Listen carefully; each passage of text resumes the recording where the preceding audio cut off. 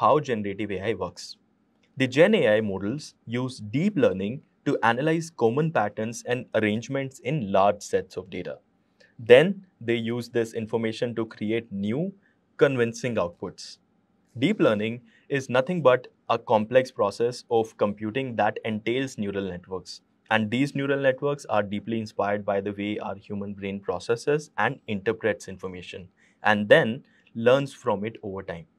Now, let's break down the process of how generative model is trained and how it works. The first step is data collection. A substantial amount of data related to the specific task is gathered. For instance, if you want to generate text, your model needs a massive text corpus to learn from it. The next step is training.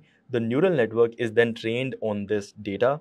During training, the model learns the underlying patterns, structures, and relationships within this provided training data.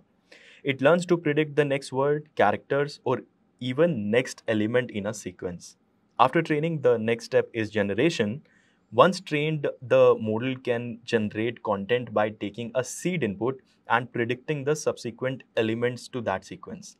For instance, if you give it the start of a sentence, it can complete the sentence in a coherent and contextually relevant manner. And the final step is fine tuning. The generative model can be further fine tuned for domain specific tasks to improve the quality of generated content. So, that is all about how a generative model works.